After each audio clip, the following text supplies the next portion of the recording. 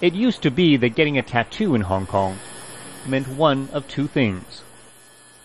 That you were either a rebel trying to make a point, or a member of one of the city's feared triad gangs. The choice of designs was limited to the standard fare found elsewhere. But with its recent popularity, there are those now trying to breathe new life into the tradition. From the back alleys and dark rooms, a new form of tattooing is rising in the East. In her modern studio, Joey Pang is the very portrait of an artist. She spends weeks, sometimes months, on a piece, each one an original, and infused with a style that finds its roots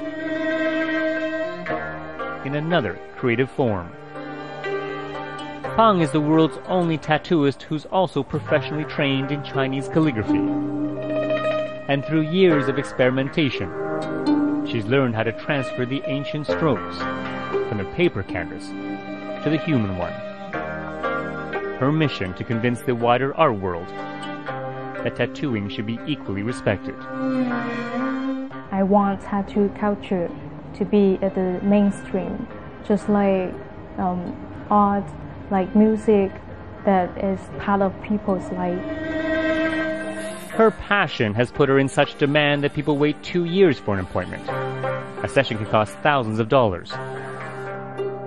Troels Bager is a dancer from Denmark. I really feel like it's a piece of artwork, but it's not only just on my body, it's kind of a part of me now. While tattoos have become largely accepted as art, can one be compared equally to a work by Picasso, Rembrandt, or Monet? Is there a difference between a living canvas and one made of other materials?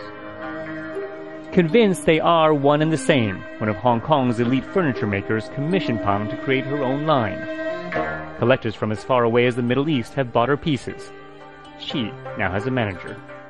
Something innate, something inherent in people. They want to have beauty in their lives, and I think that kind of quest or yearning or feeling will always be present. And Joey Pang hopes people will continue to find that beauty in her work, proving the art of tattooing can be much more than just skin deep. Steve Chow, Al Jazeera, Hong Kong.